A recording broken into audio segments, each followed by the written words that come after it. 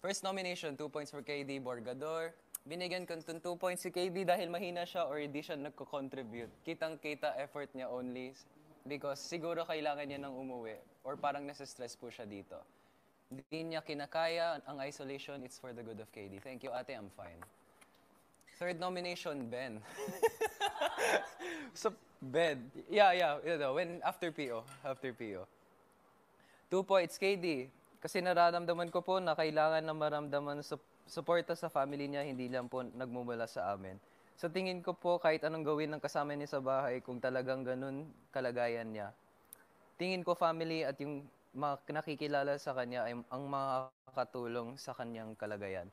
Pero thank you, Kuya Ben. Thank you for your concern. I'm fine. Boy Bilog.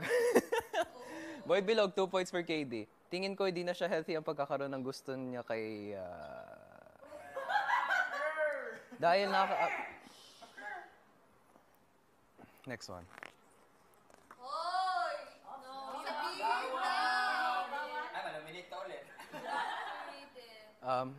Gusto niya kay, Alam mo yeah. Gusto niya kay Angie. Nakaka-epekto sa kanyang task and responsibilities. Si Angie, tinatry niya maging kapartner. Nakikita ko nahihirapan si Angie. Fourth nomination, 1 point. Okay, Angie again. Thank you, Kuya Tej. Binibigyan ko ng 1 point si KD. Again, hindi personal makatulog sa kanya. Makalayo muna kay Angie. Yun lang po sa aking observation. Nakikita ko lang. Baka mas mag-flourish siya sa labas. Makapag-focus siya sa music niya siguro. Kaya binigyan ko siya ng 1 point. Third nomination, 2 points for KD, Kuya TJ. Nagbibigay ng 2 points kay KD kasi palagay ko di nakabuti sa kanya lumayo muna kay Angie para maka-move on siya. Hindi po, ito po ay opinion lang, sarili pag-iisip lang. Nainis ako sa sarili ko, nahihirapan ako. Tingin ko, ang sama ko after marinig si KD, dami ni KD ang sharing, hindi ko maalis sa isip ko. Baka gusto nila ng attention kay Angie, not true. Kyle, third nomination. I'm gonna give 1 point to KD even though nakikita ko nagtatry po siya. May moment na weekly task namin, he wasn't giving 100%. There are times I saw him not focusing on the task. We needed him more in this weekly task than what he showed. Thank you, Kyle. Fourth nomination, Kyle. 1 point for KD. I will be giving 1 point to KD kasi gayawan niya best PBB games. Pagdating sa actual task, di ko po siya nakikita masyado naramdaman. He wasn't giving his best. I didn't feel like he put himself into the team. Sorry, Kyle. Grabe. The striving streamer. 2 points for KD. Binibigyan ko ng 2 points si KD after hearing his story. Mababase. Magbe-base po ako sa participation ng group discussion. Di ko po siya talaga... siya po talaga pinaka di ko naririnig. Yeah, that's true naman. Sorry guys, nagkulang ako sa weekly tasks. 2 points from the striving streamer again. Kuya, binibigyan ko ng 2 puntos po, kuya. Magbe-base lang ako dun sa... Nakikita ko everyday, parang day by day, may nararamdaman siyang hirap o sakit. Natatakot din ako kausapin siya. Sabi niya, ng iba, hayaan lang. Hindi ko alam kung ano nangyayari sa kanya. It's okay, I'm doing fine. Third nomination, Brenda Mamorens. Binigyan ko ng 1 point si KD. Nakikita ko sa kanya na marunong siya halubilo? Ano yung halubilo? Ginataang halubilo. Okay, engage. Okay, sa lahat. Nagiging open na siya sa kanyang nararamdaman at siguro kagaya ni Alexa, mas kailangan niya parents niya na mas maganda po at mas gabay ng parents. Ayun, parents. Second nomination, 1 point for KD. Binigyan ko po ng 1 point si KD po. Hindi ko po alam kung paano siya i-handle. Halos lahat ng housemates nahihirapan mag-adjust sa kanya. Minsan nadadamay ang grupo kung paano siya asikasuhin or i-comfort. Hindi namin talaga alam needs niya. Baka family. Yeah, friends. It's okay. Thank you guys. Thank you for sa concern niyo. 1 point from Jordan. 1 point from Jordan. Binigyan ko ng 1 point si KD. The girl like just gawaing bahay. Choice motivation sa food namin. He relies on asking me a lot for my promotion. Pati sa clothes ko. Matawad sa clothes. That's why they gave me clothes. I let people use all the time, but he crosses the line and I'll ask for me. Yeah, it's okay. I know it's my responsibility to say no, pero responsibility niya kung gagamitin ko din yun or hindi. 1 point from Ate Alay. Binigyan ko po 1 point si KD kasi isa siya sa mga tao na di ko po nalalapitan. Kailangan ko makausap o pagsasabihan sa mga bagay sa loob ng bahay niyo po.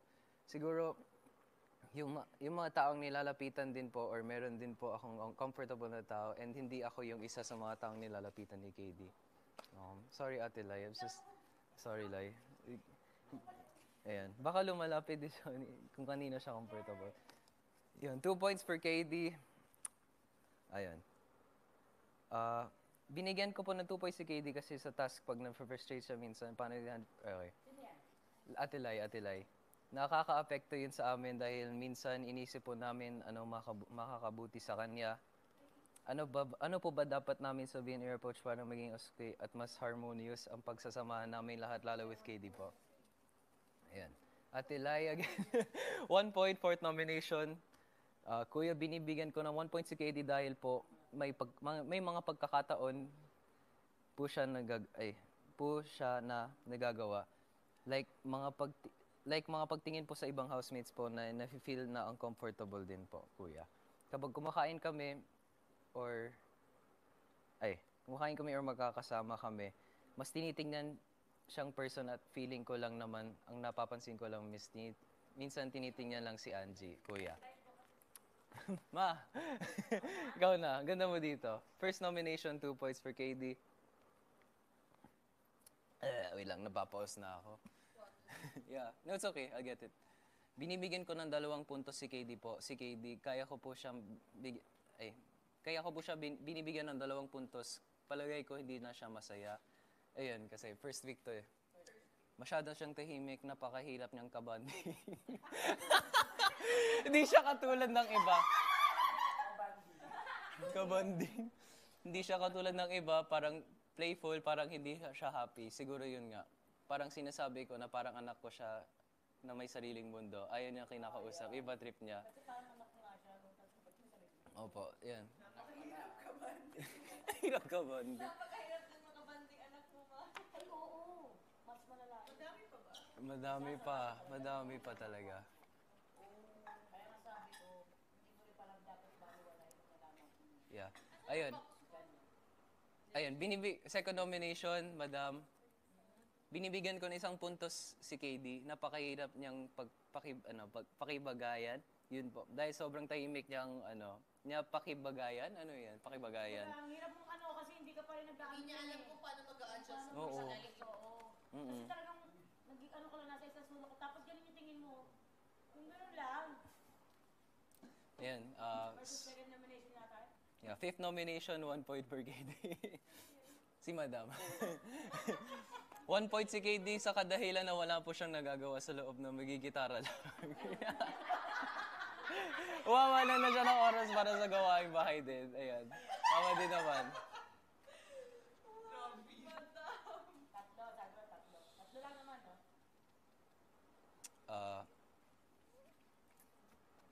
Second nomination, 2 points from Angie.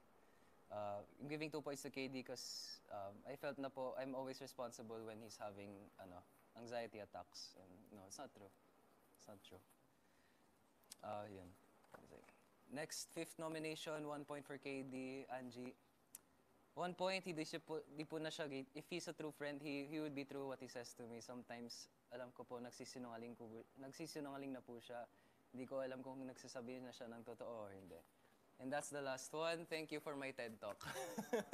That one was a speech. Thank you, guys. First and second match, tama. Yeah. May sariling mundo kasi ito eh. Thank you, Tapos guys. nung umiyak na siya, no, naintindihan ko na siya. Walang grupo sa iba. Hindi, ito na yung lahat.